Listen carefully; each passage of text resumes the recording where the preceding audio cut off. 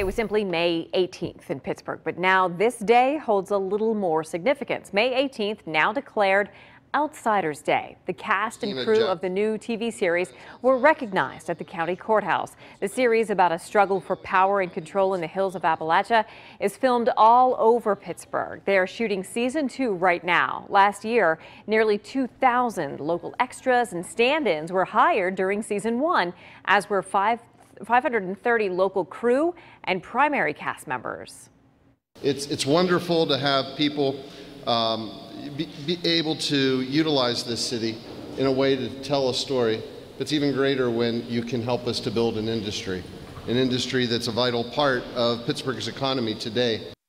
And this is pretty cool. One of the stars of Outsiders, David Morse, will throw out the ceremonial first pitch at the Pittsburgh Pirates game next Tuesday at PNC Park. By the way, Outsiders airs Tuesday nights on WGN America.